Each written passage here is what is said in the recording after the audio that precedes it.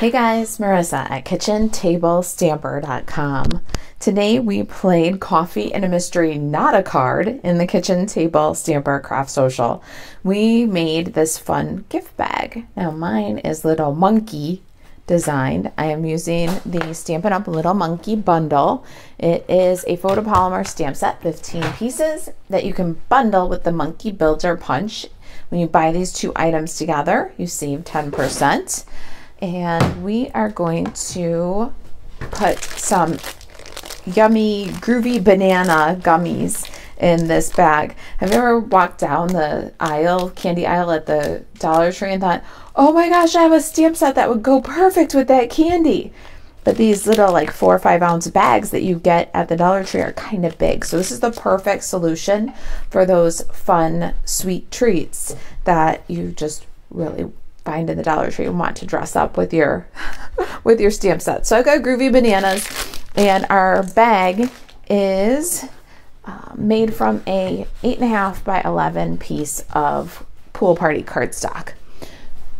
Got a template here for this bag. It'll be available, photograph on the project sheet. If you want the project sheet, if you're on the blog, just look below the embedded video that you're probably currently watching. There will be a link that says click here for your project sheet. If you're watching on YouTube, then in the description below, you'll see project details. Click here. That'll take you to the blog post where you'll look for the printable project sheet below the embedded video.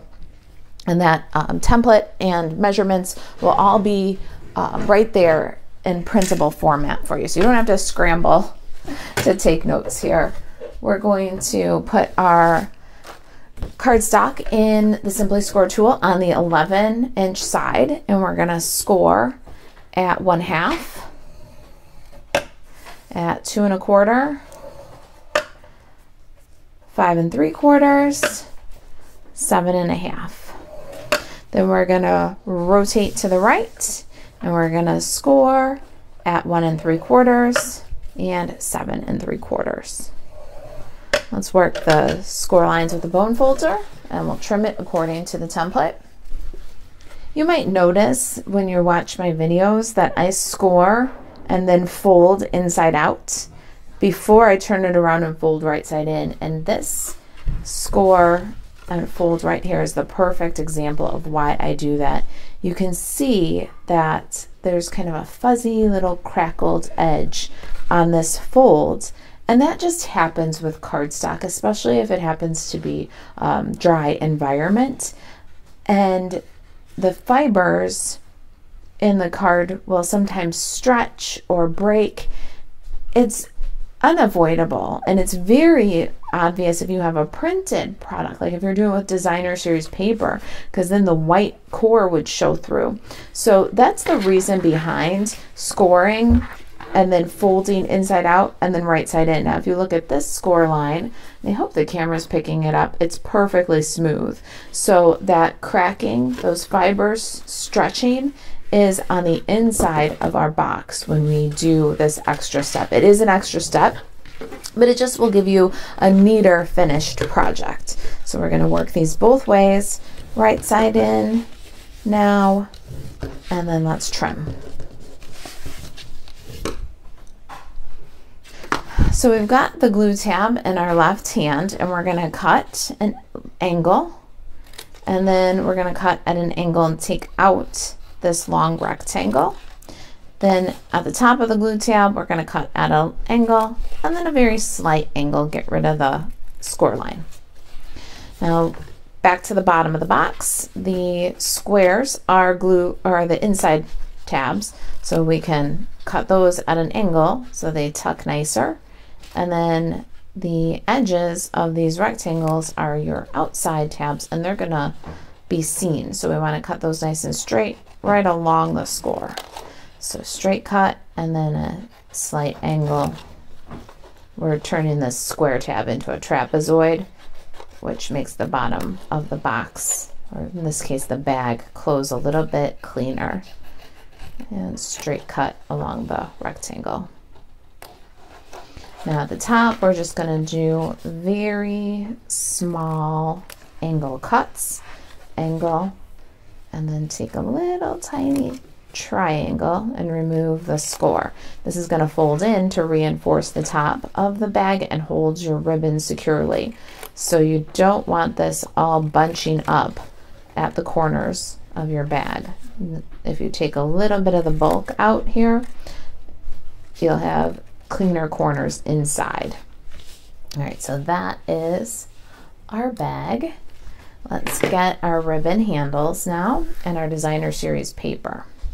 Our ribbon handles are the cotton ribbon combo pack. They're petal pink. This is on clearance right now, and the price is unbelievable. $3.20, I think, for 10 yards of ribbon. You get the petal pink and misty moonlight in one convenient package, and both are current colors that are stamped, and tons of Stampin' Up! Designer series paper and things like that. So it's a great value.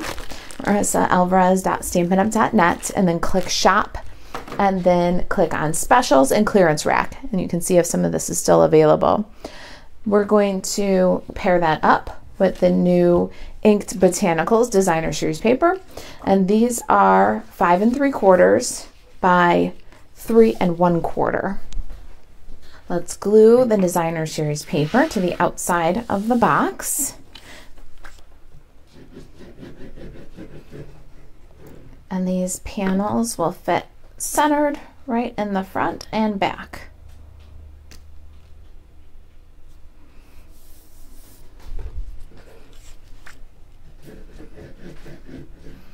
Now we've clearly indicated front and back, so let's punch some holes for our ribbon.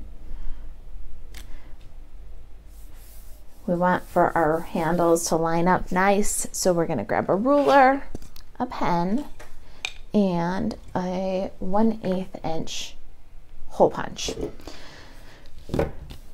To mark for the ribbon handles, you want to lay your ribbon across the score line, or your ruler across the score line, and the front of this bag is 3 1/2 inches. You want to mark on the folds at 3/4 of an inch and at 2 3/4. So it's 3/4 of an inch from this side, 3/4 of an inch from this side. They're nice and even on the panel, and they're going to match up front to back when you slide your ruler over, and then mark again 3/4 of an inch and 2 3/4. All right, let's grab our punch. We're going to punch those marks out.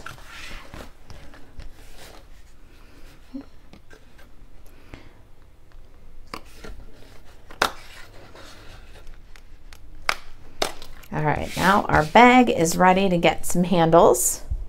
We want to make sure that we give our handles every opportunity to stay and to hold the weight, whatever it is that we put in this bag. So we're going to go to the inside of this bag. We're going to run tear and tape adhesive. You want a nice strong adhesive here across each of these panels. And I do stop and tear at the corners because we've slightly beveled this and we don't want to make sticky corners. Okay, so pick up, don't just run it all the way across, because then if you've got adhesive in this little gap, you're going to have a sticky corner. But you want a little gap here so that it doesn't all bulk up against the fold. So there is always a method to the madness. Now we're going to flip this glue tab while we've got the tear and tape going, and we're going to run a nice long strip kind of against the folds there. And then this panel here, we're going to run some equal signs, 2 parallel lines of tear and tape. Now I'm going to take the adhesive liner off of the front and back panels. I find that 8 inches of ribbon makes a nice length of handle, even if you're using wider ribbon. So we're going to thread through this hole and then pull down just enough ribbon, keeping it nice and flat here at this stage, to adhere in the tear and tape but still be covered by the flap. And if you want to at this point, it's not a bad idea, you can take your bone folder and just burnish that ribbon.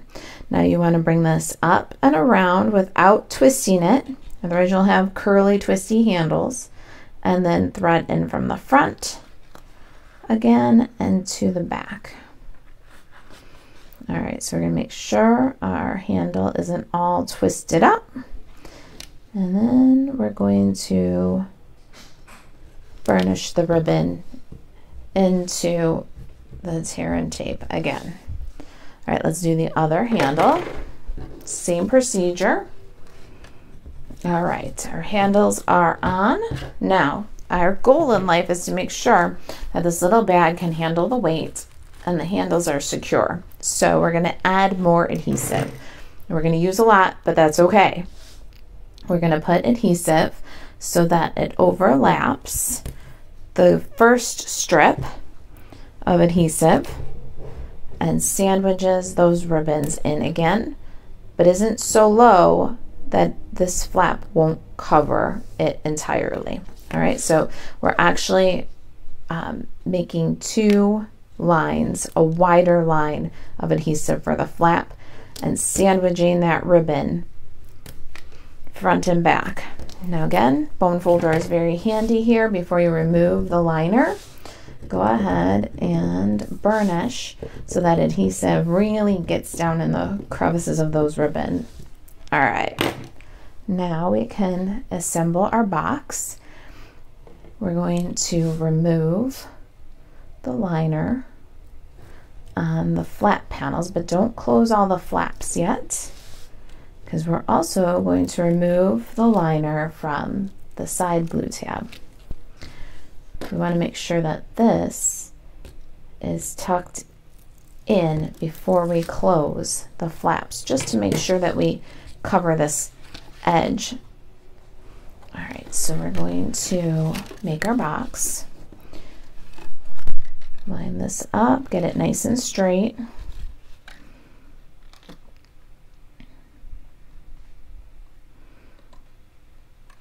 And once you've got that nice and straight, burnish it. Then make sure your handles don't get stuck in the box. You're going to close up these inside pieces, making a nice, secure, reinforced handle and a beautiful finished edge. You see that?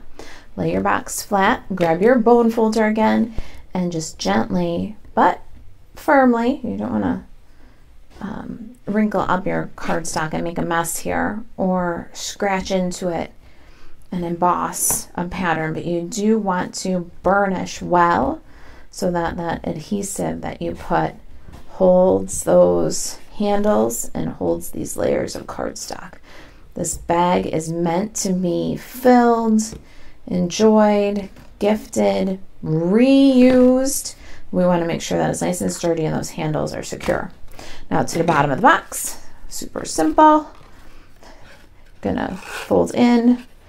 You're folding the back to the front and then the front to the back, which brings all the seams up the back of the box. So don't confuse the back for the front when you start decorating, because you don't want your seams in front. Square this up really nice. You don't want a wonky doodle box. And then I like to burnish from the inside. Again, your bone folder is going to come in really handy here. So just burnish those two adhesive lines. All right, there's our gift bag. Is that not the cutest gift bag? It's nice and sturdy. Handles are secure. It's a great little tote, and it holds lots of your bigger treats. So I've got my little groovy banana. So feel free to roam the candy aisle of the Dollar Tree, picking up those 4 and 5 ounce bags of candies, or your theater boxes. A lot of those theater boxes fit in here, 2 theater boxes of candy. So really handy template and idea to have on hand. All right, I'm going to take a little square of tissue paper now here and just fold so that all the points are separate from each other, and I like to fold in. We're making a little swoopy end triangle, and then we'll just pop that in front, and that finishes our bag just nicely. All right, let's do some stamping now. I love my little monkey. All right, let's get an example. There we go. Got some crushed curry right here, and pecan pie, some calypso coral, a little bit of Lost Lagoon, and pool party cardstock scraps. Little monkey is photopolymer, so we're going to grab a Stampin' Pierce mat and Memento ink. We're going to do all of our stamping on colored cardstock with Memento ink, which is going to give us this cool, bold, solid effect. We're going to start with our little monkey, and we're going to make sure that we have the punch upside down and in our workspace so that we can verify before we stamp.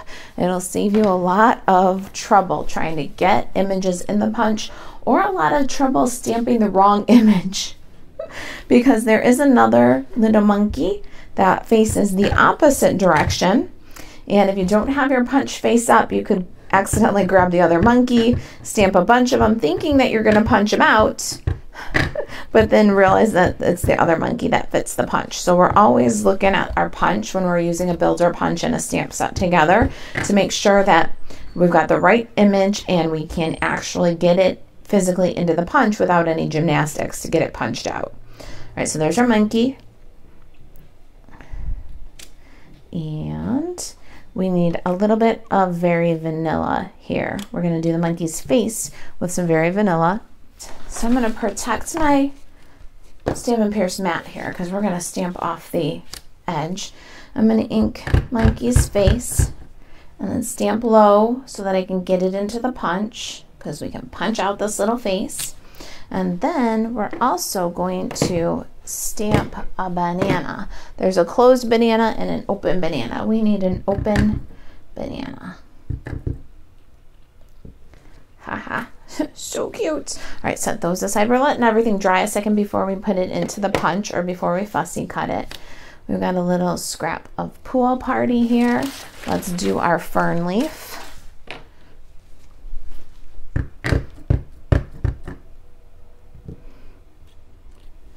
We've got a scrap of Lost Lagoon.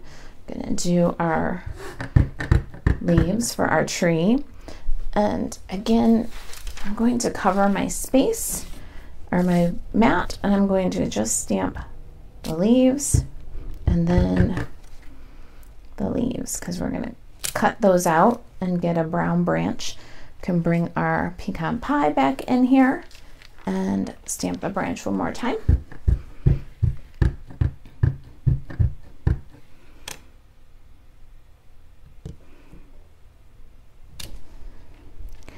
All right, back to our lagoon. We're going to stamp a couple of these tropical leaves.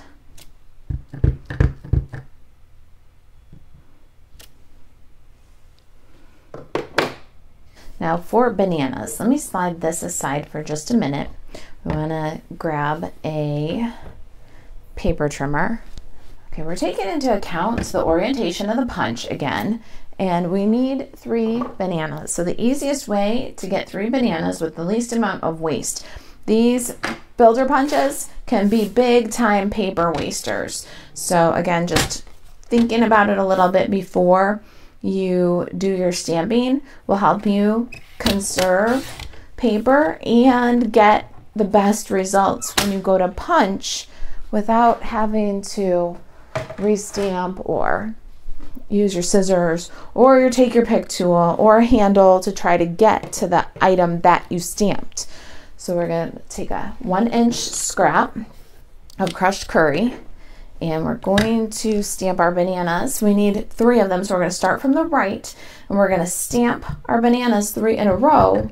We can do them even pretty close together, and that way we get our little bananas without a whole bunch of wasted paper torn up by the monkey's legs or face on the punch. All right, so let me show you what I'm saying now. Last thing we want to do is, so this is going to be our handle to feed in. So we know our little banana guy, the open guy, is going to be safe if we stamp it at this end of the strip. All right, now we're going to switch to punching. Let me find the cap for this ink. We don't want anything to get inky that shouldn't be inky. And then we're going to start with the first things that we punched because the ink will be dry, or the first things that we stamped because the ink will be dry. So here we go. Monkey, line up. Now my advice to you with the monkey is to check different landmarks. I tend to try to line up legs and tail first, but there is a chance that you got the legs and the tail pretty well lined up, and this ear will get too much of a border, and this one will get cut off. So check your landmarks before you punch. Legs, tail, ears. Make sure you got an equal, then punch. His little face is next. See, we are going to hold this corner to punch, and hopefully, no, we're not going to make it. We're gonna destroy our little banana. That's okay. We're gonna have to stamp another little banana. But what we're gonna do is, to still get it out of the same piece, we're gonna just stamp it on our little monkey cutout. See, even with the best planning, these builder punches can sometimes chew up something and waste some cardstock, but we're not going to waste it. We got a banana monkey here now. All right, then our bananas. Let me show you that. So we've set ourselves up for success here. We can punch a banana. The next one isn't harmed. Slide that one in. And then the only thing that's getting cut to shreds is the scrap from the one that we previously punched. And trust me, these little bananas make the cutest little paper embellishments on your card. You're going to want to make strips of bananas and punch them all out, because they're really an adorable way to add some interest to the project. And they're a very affordable way to add interest to the project, because you can just use up your little 1-inch scraps. Everybody who has been paper crafting for any time at all has bunches of paper strips that are the scraps from cutting other shapes. So we're going to cut out all of our banana and our leaves. We'll just fussy cut. When I do the banana, I cut directly on the line where the crushed curry is going to meet the very vanilla, and then cut out the peel. And because the punch leaves a little line of cardstock all the way around the monkey, we want to bring that consistency to the rest of the items we're cutting out by hand. So leave a little yellow border, except for where you're going to piece the two parts together. Now when you do this open banana, you can just lop off all the vanilla part of the peel, but keep in mind that you want a place to glue the peel on. So leave some. Then you're going to go up and around the banana, leaving a little vanilla edge, just like the face has a little vanilla edge around the stamp line. The bananas that are not open have a little line around. That's how the punch works. So we're going to keep consistent in our cutting.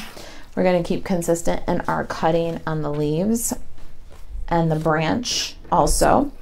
So go ahead and give all these items a quick little fussy cut.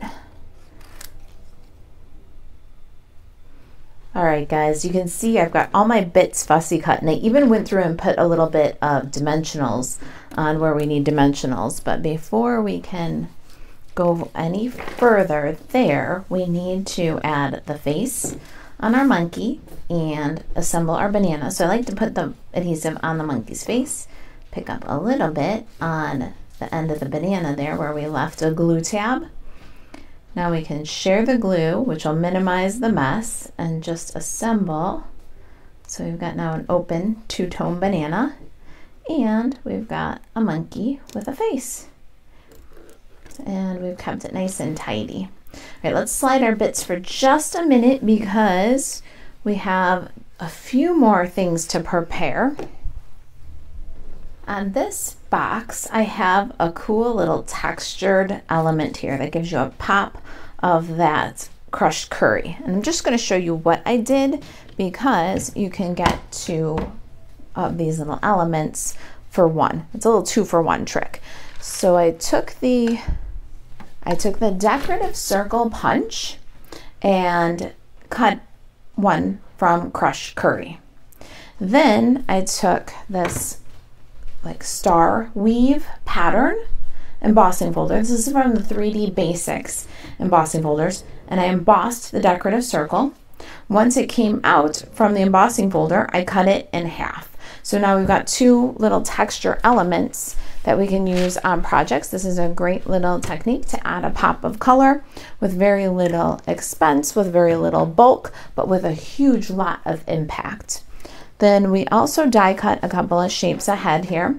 I've got this banner for the sentiment, and this one was cut using the new Nested Essentials dies. It's the second from smallest banner. And I have in Very Vanilla a tag.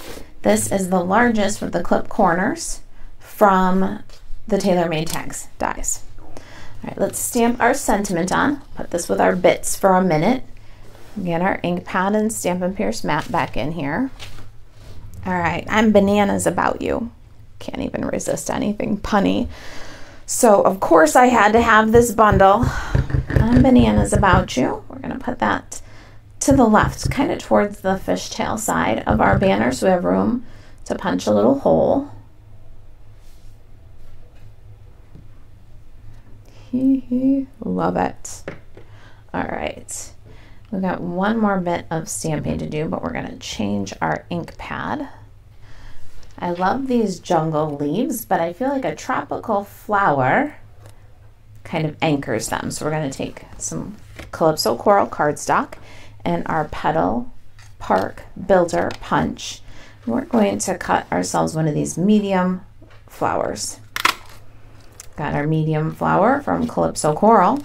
Now we're going to protect our work surface. We're going to grab the vines from Little Monkey. We're going to put both vines on one block. So there's these two little vine stamps. We're going to take some Calypso Coral ink, our little vines, and we're going to stamp on the flower to give it some texture. With everything else having such boldness, I thought a little bit of texture here would go a very long way. So there it is. Let's press the center of that with the cap end of the Take Your Pick tool, which will give it a nice little cup shape. And let's make a tag. Here's our Very Vanilla tag, our decorative circle, and I'm bananas about you. I'm going to grab a centering ruler because I can't see center before I punch a hole in my little banner tag. Stampin' Up! Provides a centering ruler on the Simply Scored tool and on the grid paper. So there's some options there for you for a centering ruler. Going to lay my little banner tag on the 0. Make sure that the edges are center. And then I'm going to make a little mark where I'm going to punch a hole. And I just have to do that for everything that requires centering because my eyes are not on center. So I'm glad that there's always a centering ruler, very handy in my regular, the tools that I use regularly. Now we're going to take 1/8 inch punch and turn this one into a tag also.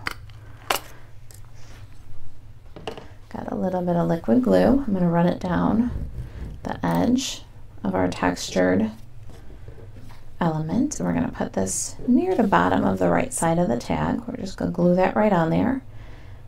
And it just adds such a nice pop of color and a cool texture.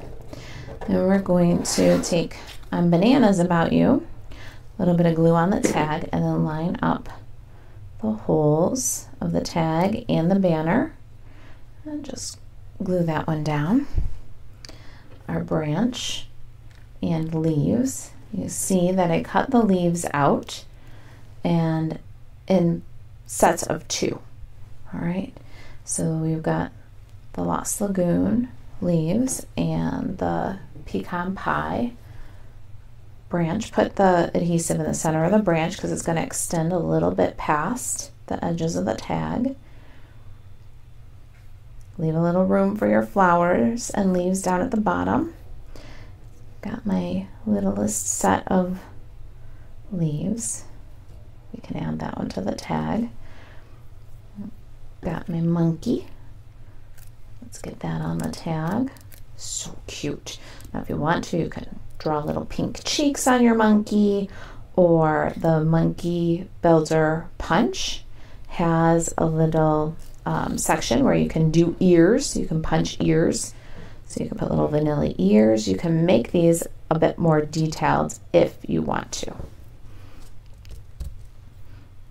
Our banana. This little guy is going to need a strip of dimensional adhesive. I wonder if one of these little edges will work. Here we go.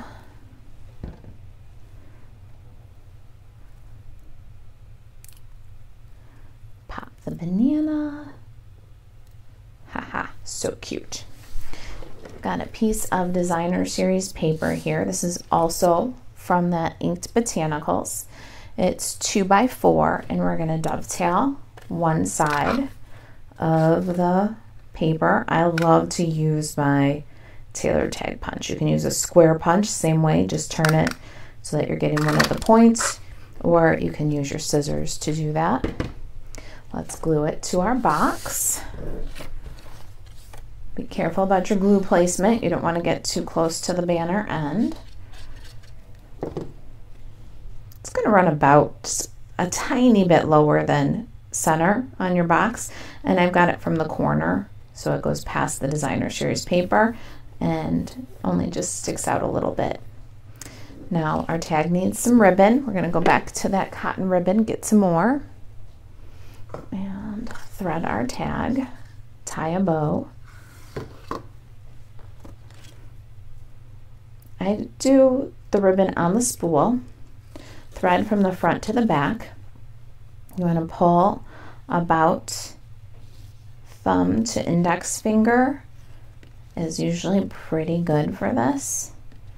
We're going to loop from the bottom, swoop over the top, tuck that space that your finger's holding, and pull. You get a perfect bow every time. The ears are up, the tails are down. Hold the center knot or hold the opposite loop, and you can adjust the size, give it a little finesse, and then we can trim it from the spool. And there is no waste on this side because we're cutting it right off the spool. And on this side, all we do is correct the angle and clean up that edge that we put through the tail.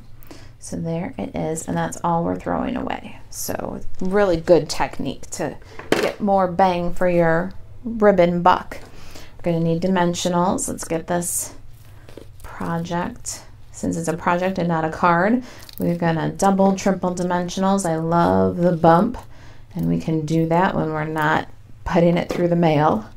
So I'm going to get a little generous here with my dimensionals. Be careful about where you put your dimensionals because we got a little overhang there on our greeting tag. And nobody likes a saggy middle, so put one right in the middle. Pop the tag. Leave room for your flowers at the bottom. I like a little angle. I think everything going a little jaunty just works with the personalities of these monkeys. Got some bananas here.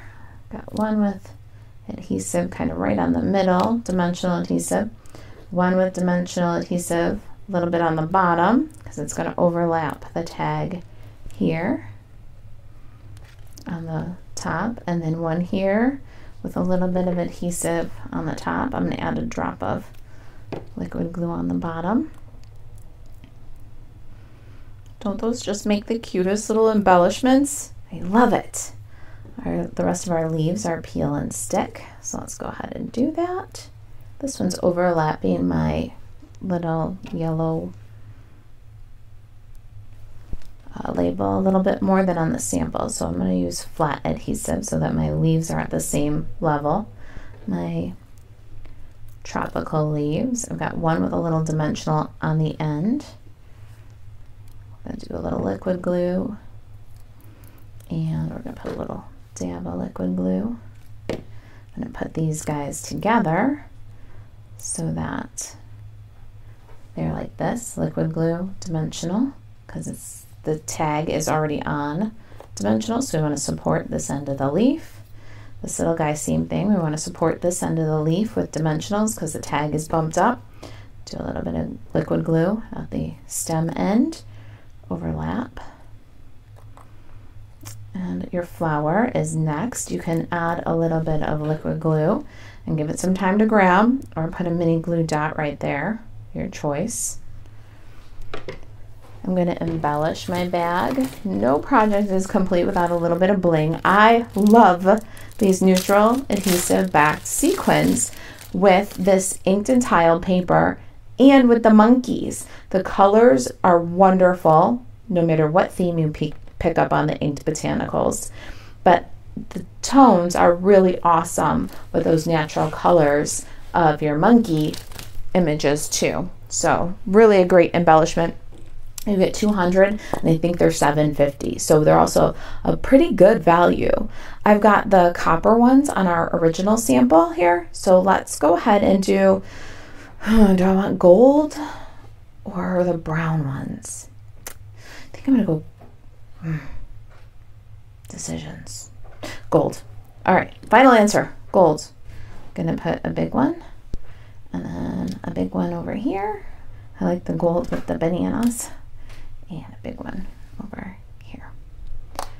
All right, there is our I'm Bananas About You jumbo treat bag. If you've got any questions about the project, you can email me, Marisa, at kitchentablestamper.com. To shop Stampin' Up 24/7, buzz over to marisaalvarez.stampinup.net and click shop. Thanks for watching, and I hope to see you in the next video.